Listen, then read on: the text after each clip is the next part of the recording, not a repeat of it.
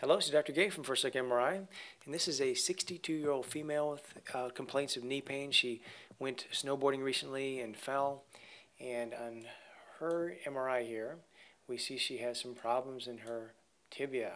This is the lateral tibial plateau. It should go straight across, but it looks like a V here, goes up, an inverted V, and then back down. So instead of being straight horizontal, we see a fragment here, a fracture that's pushed downward.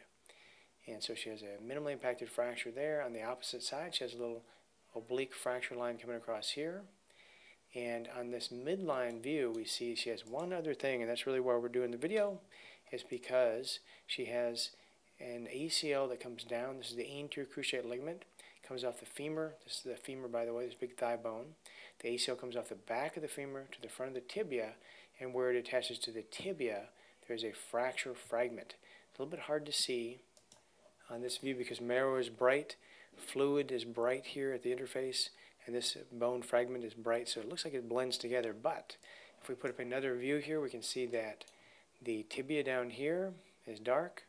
There's a linear band of brightness here. This is fluid at the interface, and this is that fracture fragment that is distracted superiorly, and it remains attached to the ACL. So this is sort of an unusual case where instead of the ACL tearing, the ACL was strong and it held on, but the force is too great and it pulled up a piece of bone from the tibial spine.